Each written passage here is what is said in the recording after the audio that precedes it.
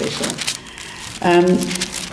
Flo's preaching from John 14 this morning, but on the Holy Spirit. But he asked me to read from earlier in John. He wants just to introduce a little bit before reading the main reading. So the first reading will come from John 13, 1 to 8. John 13, 1 to 8. Yes, sorry, that's it. It's a bit of a complicated reading this morning. So, reading from John 13, verses 1 to 8, Jesus washes his disciples' feet. It was just before the Passover feast. Jesus knew that the time had come for him to leave this world and go to the Father. Having loved his own who were in the world, he now showed them the full extent of his love. The evening meal was being served, and the devil had already prompted Judas Iscariot, son of Simon, to betray Jesus. Jesus knew that the Father had put all things under his power, and that he had come from God and was returning to God. So he got up from the meal, took off his outer clothing, and wrapped a towel around his waist. After that, he poured water into a basin and began to wash his disciples' feet, drying them with the towel that was wrapped around him. He came to Simon Peter, who said to him, "Lord, are you going to wash my feet?" Jesus replied, "You do not realize now what I am doing, but later you will understand." "No," said Peter, "you shall never wash my feet." Then we're turning over to John 13, verse 33 and 34.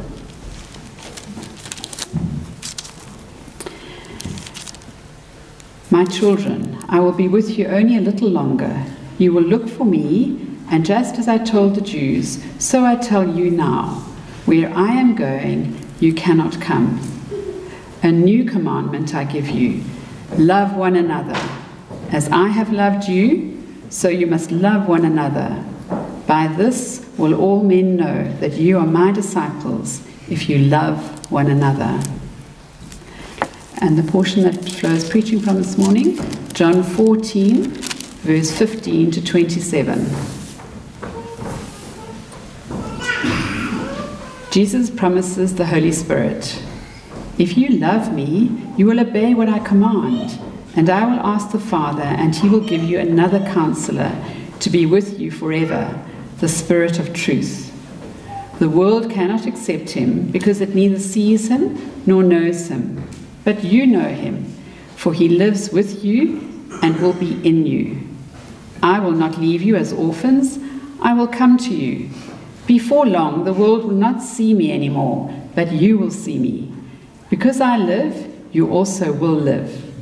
On that day, you will realize that I am in my Father, and you are in me, and I am in you. Whoever has my commands and obeys them, he is the one who loves me. He who loves me will be loved by my Father, and I too will love him and show myself to him."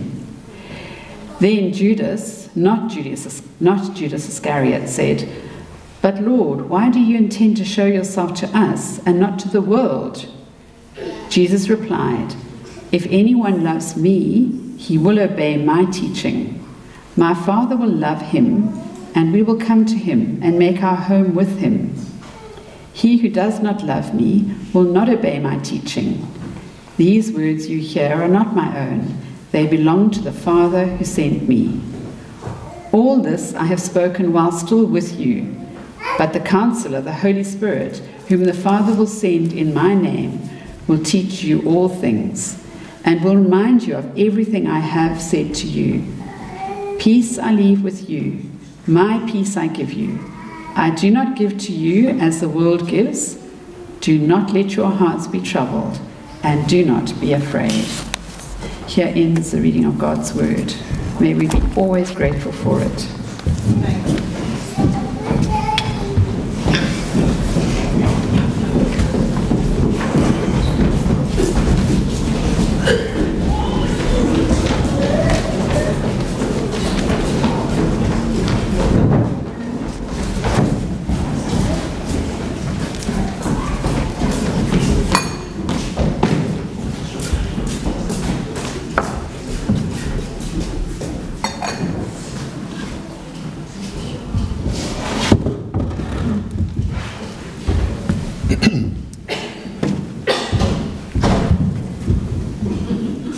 Sorry, but if I can't see you, it's not because I'm trying to hide away from you. It's just easier for me to sit down. Hope you don't mind.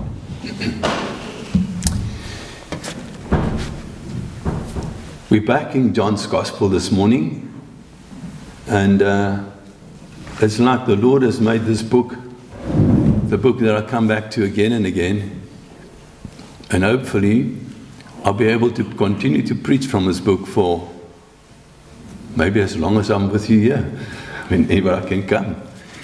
And so, the last time that we were here together, we looked at the first 14 verses, and Jesus has just made known to his disciples that he was about to leave them, and that confused them. I mean, they've been spending all this time with him, and they didn't know how to make sense of the fact that he's telling them to leave them. And as we try to make sense of that this morning, let's ask him for his help. Father, we thank you that your word is open before us, and yet we are often so dull. And we pray that by your wonderful Spirit, you will come and open our minds to see the truths and what they mean to us and should mean to us. Thank you, Lord. Amen. So, Jesus makes it clear that him going away is for a very good purpose. He's going to make it possible for them to be with him forever.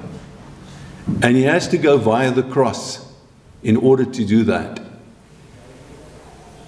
Now, they've been with him for 3.5 years, and they can't understand what life is going to be like without him.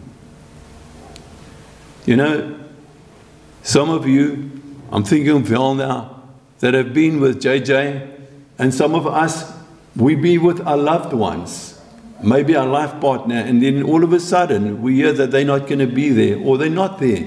There's a loss. But Jesus says, I'm not going to leave you as orphans. I'm going to come back to you. And the way that he's going to come back to them, that's what we're going to look at this morning. And so, that's where we were last time. It brought sort of all sorts of questions to the disciples, and which we looked at. Jesus answered those questions. And in the section this morning, it will help me if I get these on. What do you think? I'll be able to see my writing here. Okay, that's better. The second part of his teaching, he's busy teaching his friends, his disciples, and many of them have put their faith in him, in Jesus. They've come to see him as God's promised Messiah, God's Son, or God the Son. And yet, there were some of them, one of them in particular, that betrayed him. Another one that denied him 3 times. And that is an encouragement to me that as you look at God's people, they're not perfect, are they? If you're not perfect, put up your hand. I won't look. But I was saying to the crowd before we prayed this morning, as God's children is a modelly lot, aren't they? And yet he loves us to bits.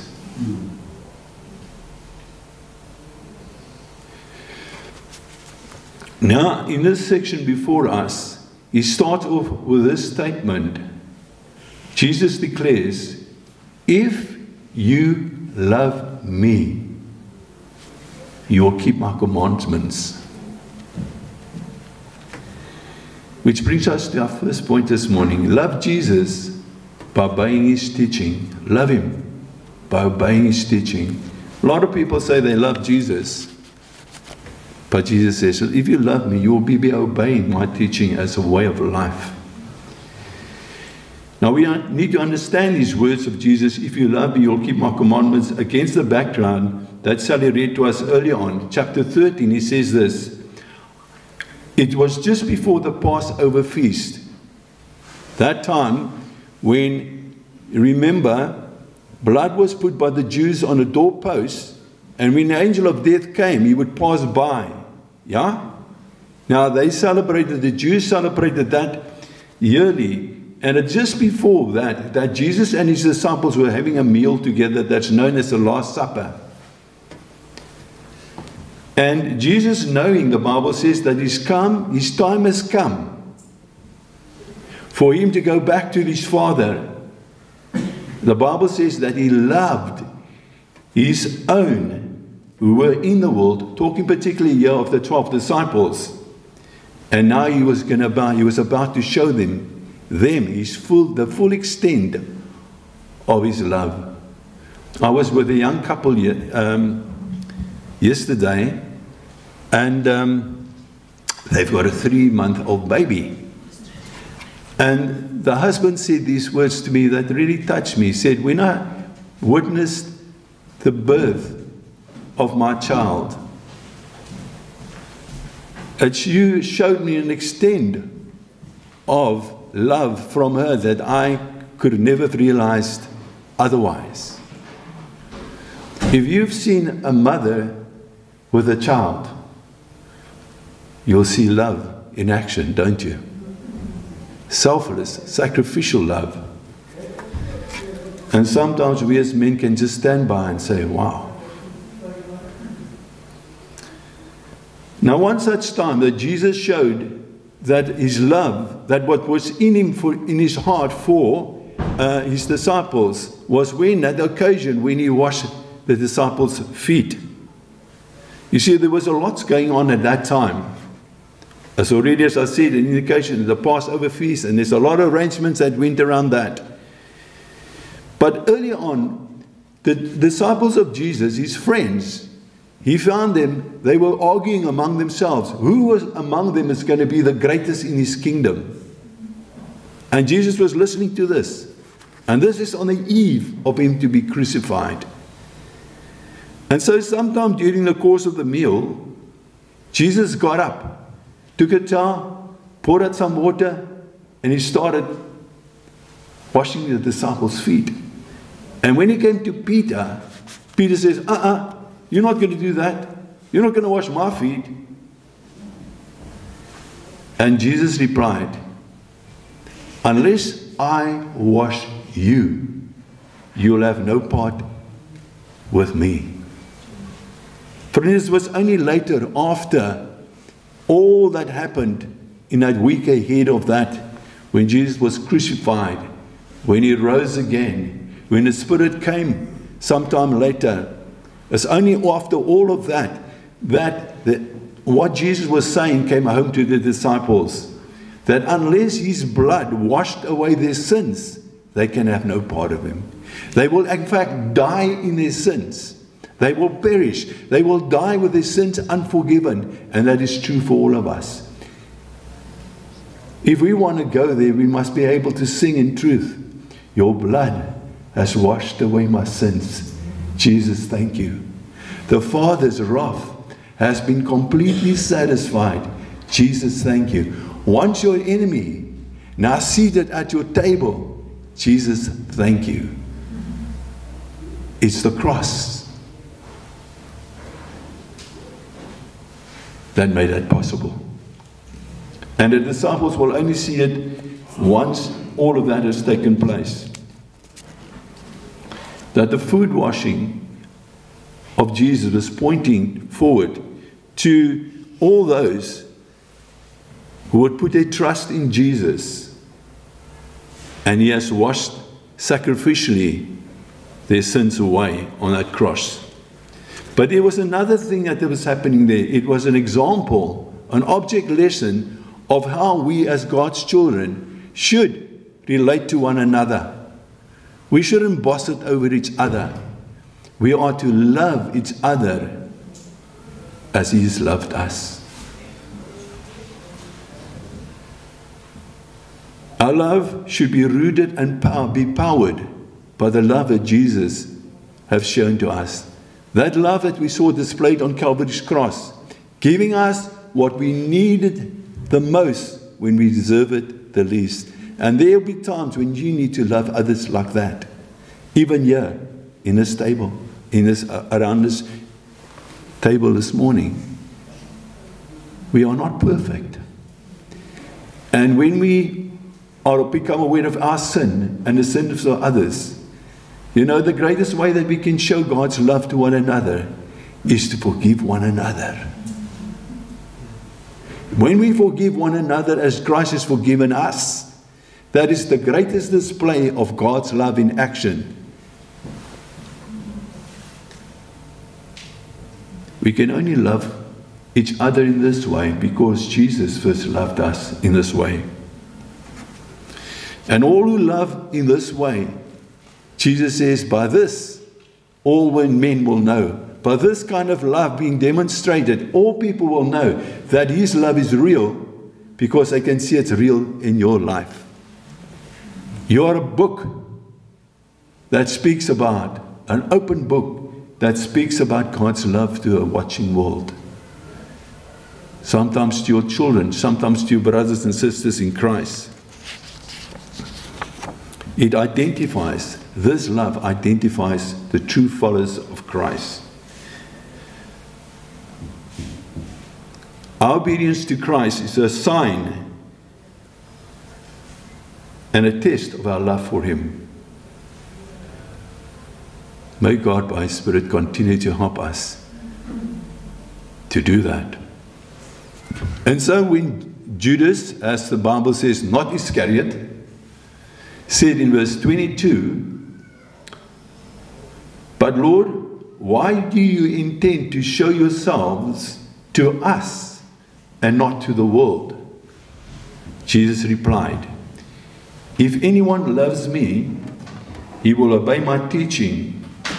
My Father will love him, and I too will come, and we will come to make our home with him. What a wonderful picture that is.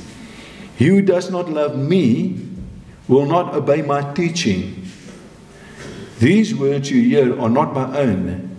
They belong to the Father who sent me. Now, whenever Jesus points out, as He often does in the Gospel of John, when He says,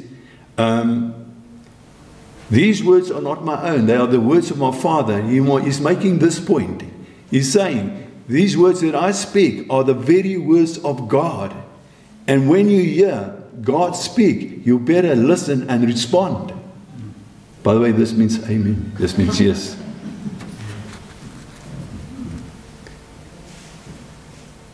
Which brings us to a very serious consideration this morning. That Jesus' commands includes all of His teaching, not just some of them. It's only those who believe all His teaching and seek to live in the light of all His teaching that can truly say that they are followers of Christ. True followers.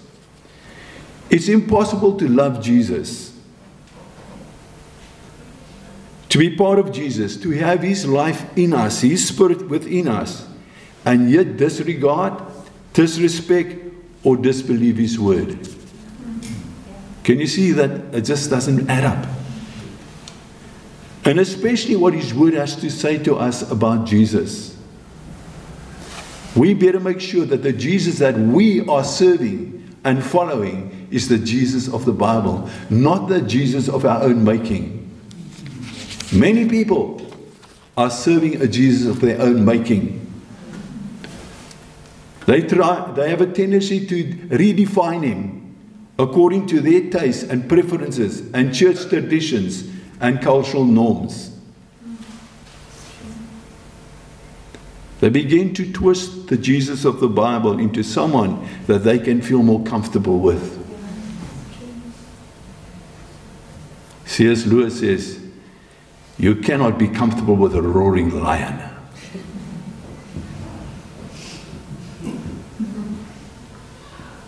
But people seek to dilute what Jesus says about Himself and about what it means to follow Him. The cost of following Jesus, we don't take it as seriously as we should. We disregard what He says about those who openly mock Him, who disregard His teaching, who claim that they are walking in the light, yes, they hate their brothers. When we begin to do that, when we begin to choose what we like about Jesus' teaching, you know what will happen in the end? We will create a nice, non-offensive, politically correct, middle-class, westernized, woke Jesus. A Jesus of our own making, who looks like us and thinks like us. But no, none of us can personalize, have a personalized Jesus. We must follow the Jesus of the Bible as He revealed Himself. That's the only Jesus that there is. I like to think of Jesus like this. No, no, no, no. What does the Bible tell me about Jesus? Is this the Jesus that you are following? Praying to His Father, Jesus said it like this in John 17 verse 6. John 17 verse 6. I have revealed you to those whom you gave me out of the world. I have revealed you to them. They are yours. You gave them to me. And this is how we know who they are. And they have obeyed your word. Who said that? Who said that? Our Lord Jesus, He said that. This is how you will recognize His followers. Do you get it?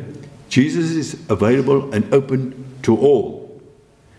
But it's impossible for us, for anyone to say that he loves Jesus, but live ignoring His teaching.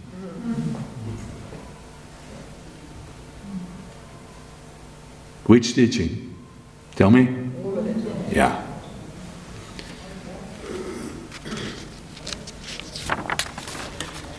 Number one, He says to us, a new commandment I'll give you, that you love one another. Have you looked around? This is the one another. Our brothers and sisters in Christ. How can we say we love God whom we have not seen if we do not love one another that we do see? We are a motley bunch, as I said earlier on. Having relationships with God's children is sometimes messy. But guess what? They are His children. And He loves them to bits. And He wants us to love them to bits. He commands us to do all of His teachings. Now, immediately after Jesus makes this statement, if you love me, you will keep my commands, when He says, and I will ask the Father, and He will give you another counselor to be with you forever. You see, Jesus could only be with them, one person at a time. But the Holy Spirit can be with everybody of us. With the Christians in Russia, with the Christian in Ukraine, with the Christians in Palestine, with the Christians in Greyton. The Holy Spirit can be with us forever. Now Jesus, knowing that keeping His commandments in this broken, fallen world of ours will require a divine source of power in the form of the Holy Spirit's presence living within us. He lived in this world, and He came up against the opposition of many, as we will if we truly live for Him and we live out His word. Which brings us to our second point, our dependence on the indwelling Holy Spirit. We cannot live this life without His help, as we're going to sing later on, one of my favorite songs. And if we want to understand the indwelling with the Holy Spirit, we need to understand who and what it is that who the Holy Spirit is and what He does in our lives. Now, I cannot tell you everything there is to be known about the Holy Spirit in these few minutes ahead of us. But I just want to focus on a few points that John, Jesus' disciple, focuses on in this passage. And you notice that the word in verse 16, the word Holy Spirit or counselor there is actually the word from the Greek. It's called paraclete. And when Jesus said that He's going to give us another paraclete, it means that He was the first paraclete, and that He was going to give us somebody just like Him to do in our lives just what He did in our lives. And Jesus on earth, He said, I come to make the Father known to them, and I'm going to show them the way that they can come and be in His eternal dwelling forever. And I'm actually going to make the way for them to be able to come there. But the Holy Spirit is going to take over my task in this world, as I was a paraclete to them, being outside of them. The Holy Spirit is going to be a paraclete to us, being inside of Him, us. And so let's look at a bit about how the Holy Spirit was going to do that. The role of the Holy Spirit, which we jump down to verse 6:26, 14:26. Jesus says He will teach you, the Holy Spirit will teach you all things. He will bring all things to your remembrance that I have said to you. There was a time when Jesus said those words. Do you believe it? Do you believe that that actually happened? Yes. Now, many people, when you talk to them like this, they will say, when we talk to them about the Bible, they say, how can we know that what Jesus taught 2,000 years ago, that is still true today? Have you heard that comment? Now, I would say, if you really want to know, let me show you what Jesus shows you, and I'll take him to this verse, verse 26. And in this verse, two things are being said. The verse is a promise to two different things to two different groups of people. First of all, there's a promise to the apostles, and there's then a promise to the church. And to the apostles, it's the promise of inspiration. Let me tell you what I mean by that. Jesus promised the Holy Spirit, the Spirit of truth, who would supernaturally teach the disciples everything that they needed to teach us, that we need to know about God, that we need how to live for Him in this world, how to prepare for eternity. The Holy Spirit will teach the disciples all of that.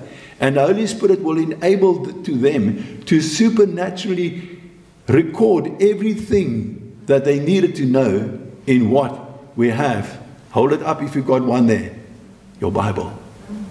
That is a reliable record, inspired by the Holy Spirit, that they supernaturally accurately recalled and recorded everything that we need to know and to love and to serve, and one day to be with Him forever, face to face. And so when Judas, I say again, not Iscariot, said to Jesus, but Lord, why do you intend to show yourself to us and not to the world? Jesus will indeed show Himself to the world, but through the teaching that was inspired, and the inspiration was given to the Holy Spirit so that they could give us a reliable record of all the things that Jesus said and done that we need to know. The Bible says that everything that Jesus said and done had to be written in books. There would not be enough books to hold it. Think about it. Switch on. Think about it. What will it be? What good will it be for us if Christ had come to the earth, died in our stead, with God's eternal purposes in mind, rose again 3 days later, and then for the Holy Spirit to come 50 days later or so, if none of that was recorded for us in the Bible? If we didn't have a Bible, what would you know about Jesus? Would you be listening to what I have to say? I will just be going like this. But what we need to do is to go back to the Bible. This is God's will. This is God's eternal purpose for us, explained and recorded for us in the Bible. Disciples, it was the promise of inspiration. What about us, the church today? For us, it's a promise of illumination. Now, the promise of illumination, people get that one wrong. This is something very important that we need to understand. So, what the Holy Spirit is doing now is the Holy Spirit gives us understanding and help us to interpret and imply the Word of God that is already once and for all recorded for us. Not to add to it. Not to give us new messages. You know, I hope you're not listening to all these people that claim they've died and been for 3 years in heaven, and they come back and they got a now new message to give us. That's not to be found in the Bible. Rubbish. I can't tell you how. You must stay away from that. That's there. In there lies the deception of the evil one. What God wants you to know, He's taken the time to give us the Holy Spirit, to put it down in writing. Don't try and add to it. Don't try and take away from it. The end of the Bible in Revelation 22 verse 18 to 19 tells us, if we take away or add to what is recorded there, then the plagues of the Bible will be added to your life. And you will not be part of God's eternal purposes. Dear friends, if you remember nothing that I've said to you this morning, I want you to remember this. Jesus is not just another religious teacher whose thoughts and opinions we can take or leave according to our preferences. No. Jesus is not just another religious teacher. He says, I've told you all these things that you may know that I am He. That is to say, I am the great I am. I am God. You can trust me. And I've made sure that what I've said and who I am, it's all there in the Bible. It's recorded for us there. If we are bound to Christ, if His life is in us, His Spirit is in us, then we'll keep His commandments. If we are bound to Christ, then Christ will see whatever we need from the Father in order to live this life.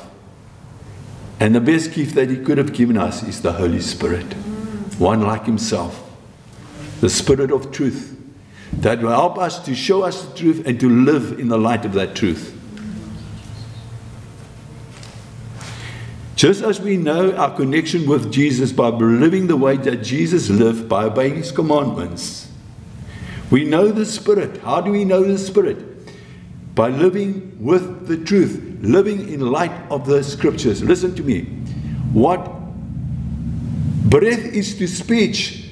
You cannot have speech without breath. This means yes. Think about it. So, you cannot have God's Word without His Spirit. They are linked. We know the Spirit because we know the Word of God, and we live according to the Word of God. That's the burden of my message for you this morning. I hope you get it.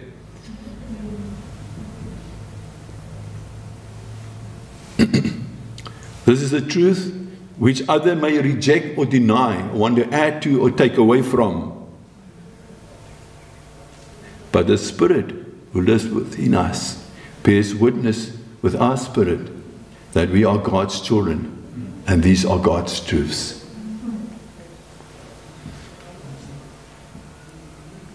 You know, during this Olympics, I have seen that there have been occasions when a Christian would have won a medal. Oh, there's been a few of them. And when they were prompted to talk about how they felt about this piece of gold or bronze or silver, whatever was in their hands, guess what? When you bumped the glass, what was inside the glass came out. They made it very evident by what they said, some of them, that what they held in their hand was never to be compared to what they held in their heart. The treasure, the greatest treasure of all. When you bumped them, they spoke about Jesus. Do you know how people are filled with the Spirit of God? How churches are filled with the Spirit of God? Where God's Spirit is evidently present, they will make a big deal of Jesus. The Holy Spirit's job is to point us to Jesus, to help us to keep on walking with Jesus. If we are on step with the Spirit of God, we will exalt Jesus in our lives and the way we live. And there's no more incredible display of God's love than His display on Calvary's cross. There He showed us the full extent of His love. And once that love has touched you, your life can never be the same. How many of you have seen believers who have and are humbly serving and sacrificing, loving others? Where does it come from? It flowed from that cross. If you have loved ones, brothers, sisters, children, grandchildren, neighbors, that you long in your heart, the greatest longing that you have in your heart for them is that they may know this life-transforming love of Jesus. If that is what is going on in your heart, if this is the reason why you're living, can I tell you something? That's a sure sign that Jesus is indeed the treasure of your heart and that the Holy Spirit is living there. The Holy Spirit will always point us to Jesus. You know, sometimes you come across preachers and they're so full of themselves. They're the hero of their preaching and their ministry. But the Holy Spirit, where He's present, Jesus is the hero and the treasure of our lives.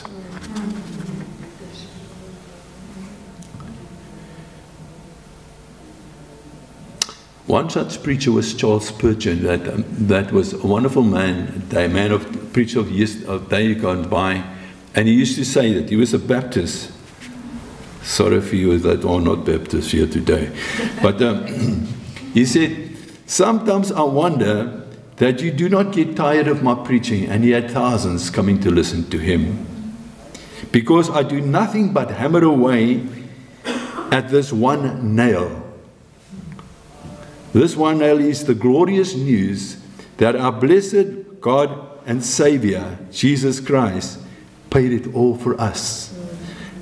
And in our response, we will show that He is worthy of our highest devotion and our greatest service." Friends, I want to say to you, there's a roaring lion out there. The days in which we are living are evil. He's seeking whom He can devour and destroy.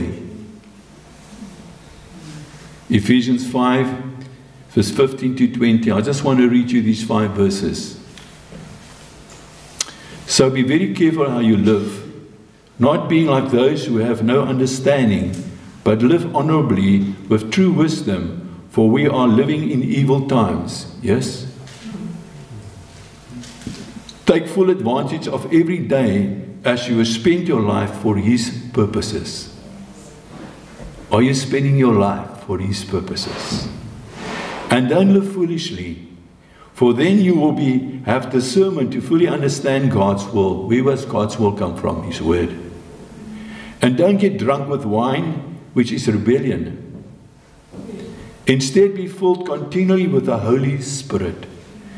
To be filled with the Holy Spirit is to be filled with His word. Living that word. The word and the Spirit of God, one. "Always giving thanks to the Father for every person He brings into your life in the name of Jesus Christ." Your brothers and sisters in Christ, the lost, your neighbors. Why does God bring this person into my life? For His eternal purposes. He's counting on me to put a stone in their shoe to tell him about Jesus. And out of your reverence for Christ, be supportive of each other in love. There's an allegory told by John Bunyan in the Pilgrim's Progress. Maybe you know about that one. The Pilgrim's Progress is a very good book to read. You can actually have it read for you on YouTube and so on. And it talks about a man called Christian that's on his way. He's left the city of destruction, this world, and is now on his way to heaven, the celestial city. At one point in the story, he's headed towards a place of rest and safety for travelers. It's called the Palace Beautiful. Standing before him are 2 roaring lions. They are ferocious. What is he going to do?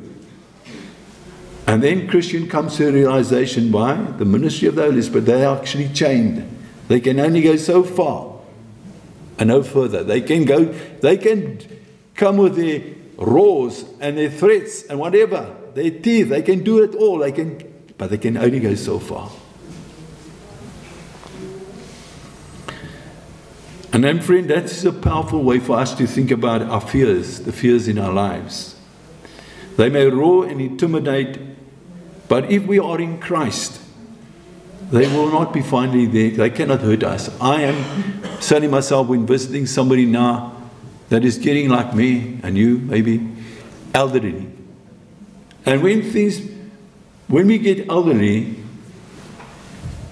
we can be prone to listen to the roars of the lion that want to destroy us. You start believing lies like this. You are all alone. Have you heard that one? There is no one to help. Disaster is inevitable. You can't trust all His word. Nothing can overcome or help you to overcome your failures, your weaknesses. And the more we repeat those things, they grow disproportionately large when compared to reality. We start believing the lies rather than the reality of God's word. The governing reality of our lives must be God's word. These other things may be true. There may be truth that we are getting older. And there be times when we are alone, but we're lonely, but we never have to be alone. He said, I will never leave you nor forsake you. Did He say that? Bang on it. He's there. Talk to Him.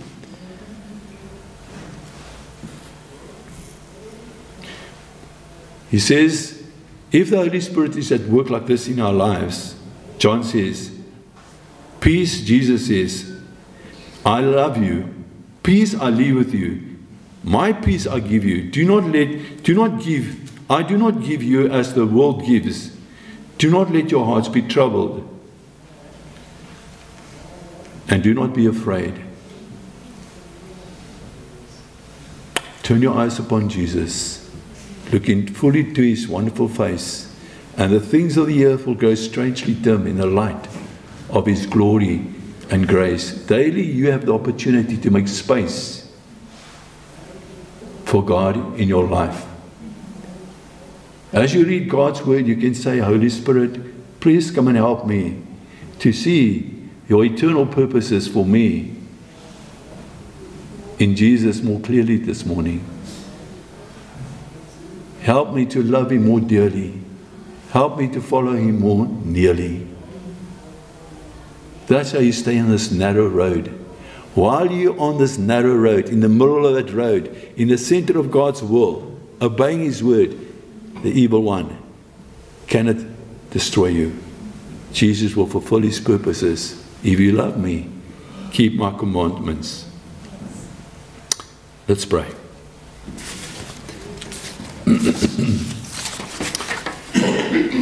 Lord, we thank you for your word. We thank you for what we could have learned this morning. Help us to take your word, the written word, seriously, so that we can take the living word, Jesus, seriously. We pray for this, and we thank you that you have begun a good work in us, and you are busy completing it. Thank you, Lord. Amen.